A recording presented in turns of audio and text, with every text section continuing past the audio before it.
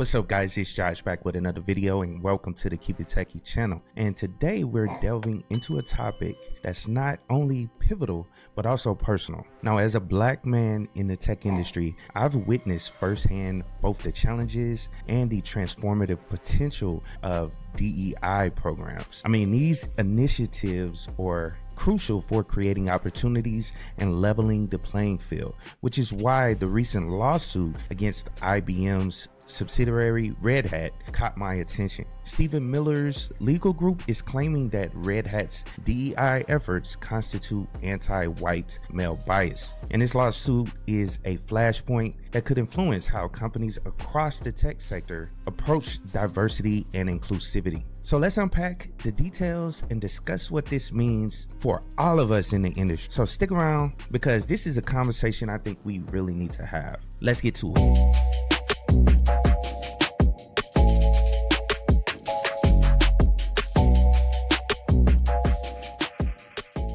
All right, so I ran across this article on msn.com, and of course I'll have this article linked down in the description of the video so you guys can read it for yourselves. But I'll just go down and cover a brief synopsis of what it's all talking about. Now, like I stated earlier, this is a major issue that's stirring things up in the tech community. And Red Hat, a well-known subsidiary of IBM and a major player in our beloved Linux ecosystem, has been hit with a lawsuit by Stephen Miller's American First Legal. They're alleging that Red Hat's diversity, equity, and inclusion programs have led to discriminatory practices against white male employees. Specifically, they point to the case of Alan Kinsley Wood, a former senior director who claims his race and gender were factors in his termination. And Red Hat has set forth ambitious goals to achieve better representation, and that includes 30% of women globally and 30% people of color in the US by 2028. Now, this isn't an isolated case. It reflects a growing trend where DEI initiatives in corporate America are being scrutinized and increasingly challenged legally. And this is especially pertinent following a Supreme Court decision that scaled back affirmative action in education, which has emboldened similar challenges in the corporate sector. And these legal battles could set precedents that impact how companies across our industries approach diversity and inclusion. Now, let me give you guys my thoughts. As a black person that works in the tech industry,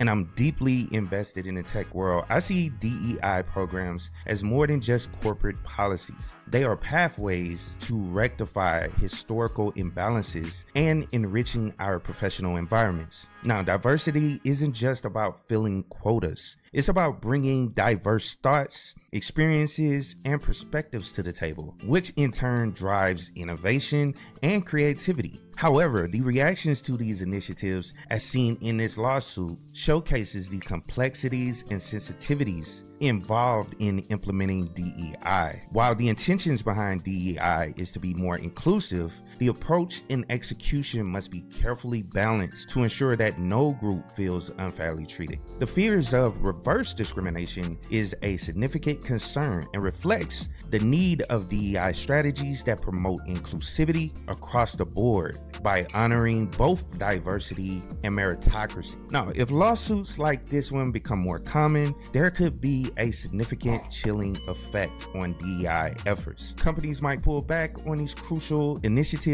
out of fear of legal repercussions, potentially undoing progress towards inclusivity. And this is a crucial juncture for us in the tech community. We must advocate for transparent, fair, and effective DEI strategies that do not just aim for diversity, but ensure that every employee, regardless of their background, feels valued and respected. So, what's the path forward? How do we ensure that our efforts to promote diversity do not unintentionally create new divides? It's clear we need a thoughtful approach to DEI, one that genuinely values every individual's contributions while actively addressing inequalities. As a Black tech professional, I believe we need to have open conversations about this issue. And we need to discuss not just the goals, but also the methods of achieving true inclusivity. Now, I'd love to hear your thoughts on how we can better balance these initiatives to foster an environment where diversity is celebrated and all talents are valued. So go ahead on and drop a comment down below,